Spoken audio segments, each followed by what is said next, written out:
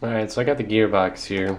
This is actually the first time I've opened up the gearbox, mainly because it's been working great. I mean, I've been getting real good FPS, real good seal, I mean, just really good performance out of this gun, and just really haven't needed to open it. The only thing I've done to it, modification-wise, is the hop-up and such. Never really opened the gearbox, so I'm actually kind of interested to see what the A&K Masada has in store. What I can tell you so far is it does have, it looks like 7mm metal bushings. Forgot about that. 7mm metal bushings seem to be in pretty good shape. It does use a unique air nozzle. Pro or con there.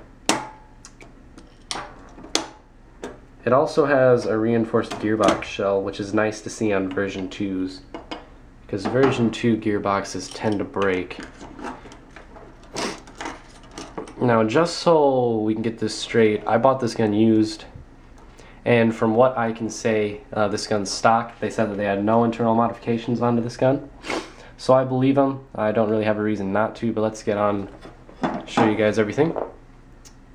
I'll show you the reinforcements here on the gearbox so you can see this little extended plate, and this is perfect because that's exactly where version 2s tend to break, is right up here and right down there.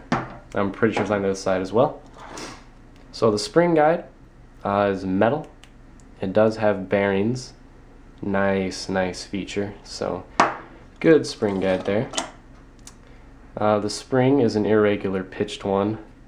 Seems to be about an M100, M110. It's pretty soft. It also has been used a lot.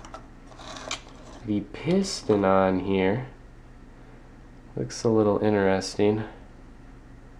It's a clear piston. Don't think it's bad though. It actually looks very nice. It does have a ported piston head, a nice O-ring. The teeth look pretty nice. Second tooth is removed. No damage really on it. Wow, this thing is pretty much a workhorse. The gears, if you can see, imprinted on it, A&K right on the sector gear there. It does have a chrome cylinder. See if I can take the cylinder out and show you guys this. Now the Masada uses a unique air nozzle. As you can see, it's one of the longest air nozzles. There's no internal O-ring. No ports on the cylinder either. Cylinder head is kind of loose in there. It does have some grease. It's a 1 O-ring seal. Let's test the air compression with the stock piston. Not the best, as you can see. Oh well, I'm not really complaining though, because like I said, this gun has very good performance. So, nothing really, I mean, I think this is a very nice gun internally. All the parts are nicely lubed, nicely clean, all in working condition. Also, if you can see the trigger contacts here, I'm looking at them. Not any carbon buildup at all. So the trigger contacts seem to be going good, and I'm using Dean's connectors and 9.6 volt batteries. So, yeah, for a gearbox, stock, I'd say it's definitely worth it.